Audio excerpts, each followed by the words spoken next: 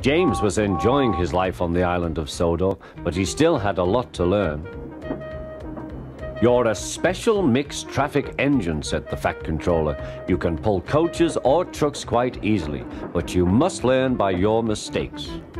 James knew what the Fat Controller meant. He could well remember that dreadful accident on his first day. "Be careful with the coaches, James," said Edward. "They don't like being bumped." Everyone came to admire James. "I'm a really splendid engine," he thought, and suddenly let off steam. A shower of water fell on the Fat Controller's nice new top hat. Just then the guard blew his whistle, and James thought they had better go. Go on," he puffed to Edward. Don't push," replied Edward. The coaches were grumbling too. Don't go so fast! But James didn't listen.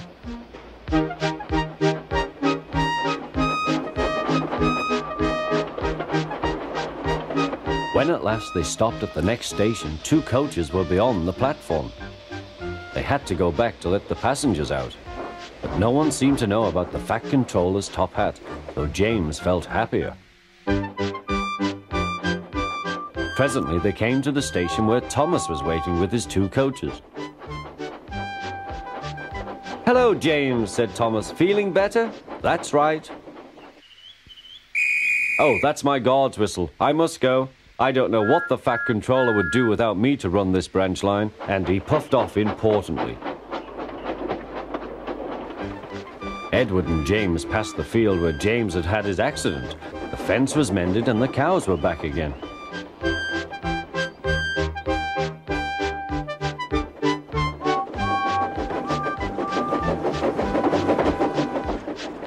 They ended their journey and rested before setting off for home. James was still wondering what the Fat Controller would have to say about his top hat.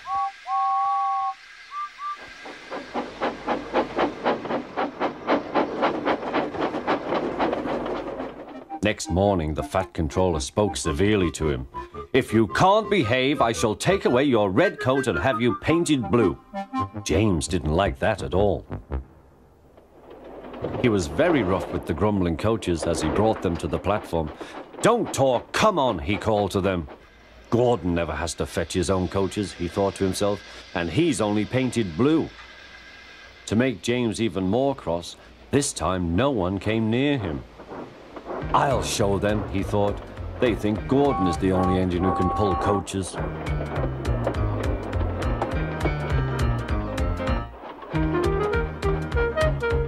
Hurry, puffed James. You're going too fast, replied the coaches.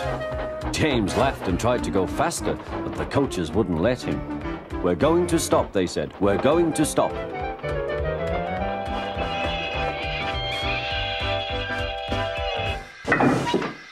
"What's the matter?" James asked his driver. "The brakes are hard on. Leak in the pipe, most likely. You've banged the coaches enough to make a leak in anything." "How shall we mend it?" said the guard. "We'll do it with newspaper and a leather bootlace," replied the driver. "Well, where is the bootlace coming from?" asked the guard. "Ask the passengers," said the driver. "You have a leather bootlace there, I see, sir," said the guard to a smartly dressed man. "Please give it to me." "I won't," said the man. "Then," said the guard, "I'm afraid the train will just stop where it is." The passengers all said what a bad railway it was. Then they told the man how bad he was instead. Everyone was very cross. At last he handed his laces over. The driver tied a pad of newspaper tightly round the hole in the brake pipe, and James was able to pull the train.